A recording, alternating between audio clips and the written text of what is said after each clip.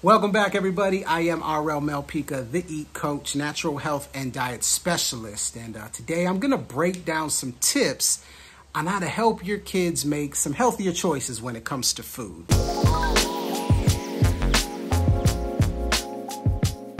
Let's get into this because, look, this is definitely a challenge.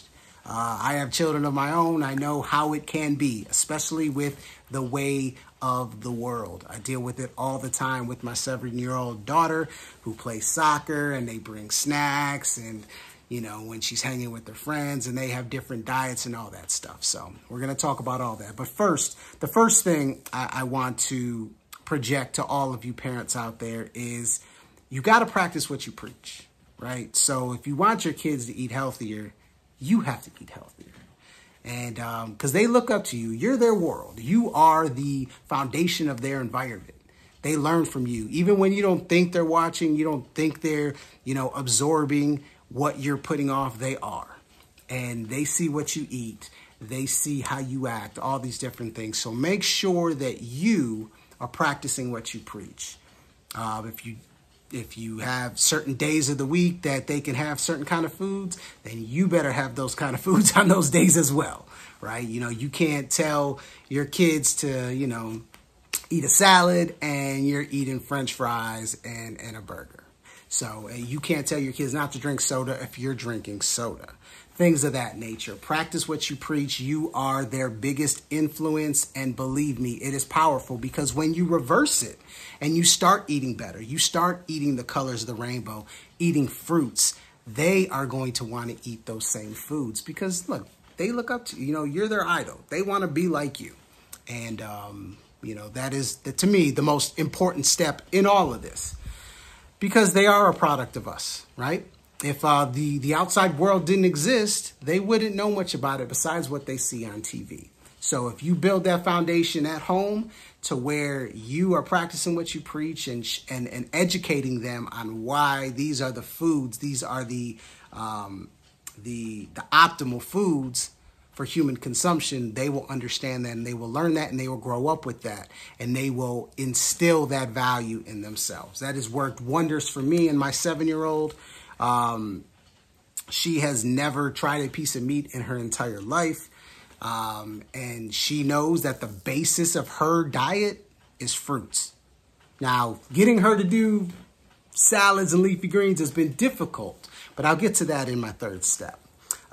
Number 2, you have to create an inviting, healthy environment, meaning when your child or your children walk into the kitchen, what do they see? Do they see potato chips? Do they see cereal? Do they see oatmeal?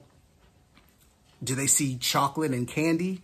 Or do they see fresh fruits and vegetables, right? So you have to build your kingdom, for them to follow. Like if you go into my kitchen, you're going to see all the colors. You're going to see my bananas, my oranges, right now a big thing is apple pears.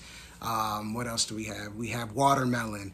We got strawberries, blueberries, you name it. We got all those choices. So when my daughter gets hungry, she has choices. She has 5 or 6 choices of what she wants to eat. It's right there. It's that visualization. But I know that if we have chips out there, if we have cookies, we have things of that nature, that's where she's going to want to go, right? There's a reason these foods are addicting. They have the chemical composition to create that neurotransmitted addiction to them, right? So, you have to make sure that you're projecting and showcasing more of the good foods than the bad. I'm not saying you got to become a fruitarian overnight. It's not. Look, this is all about steps. It's all about understanding how the journey works. And, it's baby steps, right? Just make sure that you are showing your kids and giving them more of the healthy options versus the unhealthy options. To me, that works wonders because I know, like, when my daughter wakes up, she's hungry. And the first thing she usually asks for is blueberries. And she knows that's the thing. We'll get her some blueberries and she will body some blueberries. But like I said, on our kitchen counters and in our refrigerator, all you see is fruits or lettuce, and then the things that we want her to want to eat. Now, we do have some snacks and other things in our pantry, but it's covered. It's not always visual for her.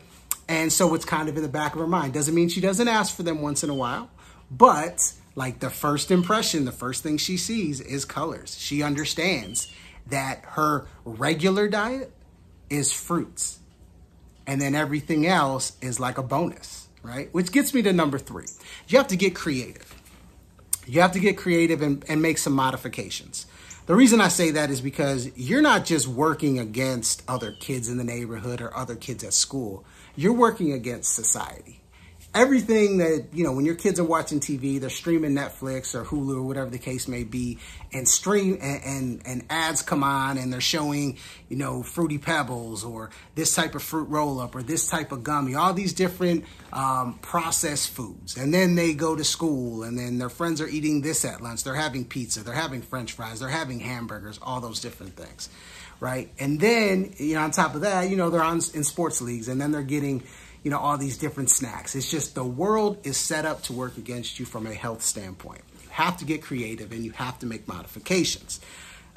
Getting creative, to me, the one thing that we have done is that we do allow her to have snacks once in a while. Not all the time, but once in a while. Usually maybe one a day. And I say snack, I call it a non-fruit. Not that that's what her diet's going to be, moving forward. When she turns 18, who knows what value, where she's going to be. But I'm instilling these values in her. The main thing is that, I'm not going to completely deprive her of everything. I want her to learn. I want her to understand. And I want her to look at the diet that we have, that we've instilled as the basis, as what her foundation is. And that there is other stuff out there and it's not good for you, but in moderation, you should be able to clean, take care of yourself. Is it optimal? No. But once again, you're working against the world here, and we're talking about kids. So you have to do everything you can to make it work. So that is one thing we do. Another thing is I'm trying to implement more leafy greens into my into my daughter's excuse me, everybody, need some H2O, into my daughter's diet. But she doesn't like the taste of leafy greens. So, we've let her have a little bit of ketchup with it. Now, I know ketchup is not healthy by any means, but it's getting her used to the texture, the taste of lettuce. So as she grows older, then she can ditch the ketchup, implement more salads into her diet, and that's going to help balance her out as well. So that is just a creative thing that we've done. She looks at non-fruits almost like the average person looks at a dessert. I don't have it all the time, but I can get it once in a while, depending on how I've been eating. And when I do have it, it's even that more exciting. So that's one of the creative ways we have implemented a more, I shouldn't say tactical, but balanced approach when it comes to helping our kids eat healthier. And it isn't perfect all the time. Birthday parties come and all these things happen, and sometimes we have worse days than others. But she knows that if she has a bad day, just like us adults know if we have bad days, that the next couple days are going to be, pretty much fruitarian, 100%, to help clean ourselves out. So I hope these tips helped. I'd love to hear any strategies you guys have. Last thing I didn't mention is to get creative. Not everything has to be just a straight fruit or a straight salad or, whatever, that baseline. You can get creative with, we bought a dehydrator. I know eating dehydrated foods all the time is not good, but once in a while, it changes it up a little bit, adds different textures, different aspects to it, and, tastes good, right? So we got some dehydrating recipes with utilizing raw fruits and veggies and things of that nature to make it, more exciting for the kids. Another thing, obviously smoothies. Not to have all the time, but once in a while have a smoothie. That makes it fun sometimes. It gives the cold element, nice cream with bananas, things like that. you can get creative. There's a lot of different recipes. Reach out to me. I have a couple books that are great for that type of stuff.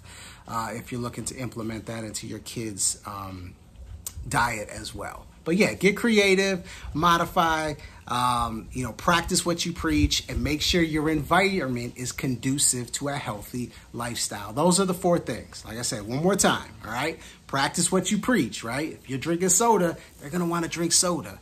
If you're eating chips, they're going to want to eat chips. But if you're eating fruits and you're eating salads and things of that nature, that's what they're going to want. That's what they're going to identify as food, optimal food for the human species, right? Number 2, make sure that environment is on point. Make sure you are showcasing the foods that you want them to eat. They are going to fixate off of what they see. They are a product of their environment. Show them the colors of the rainbow, and that's what they're going to want to eat when they're hungry. And number 3, sometimes you got to get creative, make some modification, things of that nature, so things don't get stale, things don't get boring, and you can kind of ease them into a healthier lifestyle. So, like I said, give me a thumbs up if this resonates. Drop any comments, any strategies, any questions, things of that nature.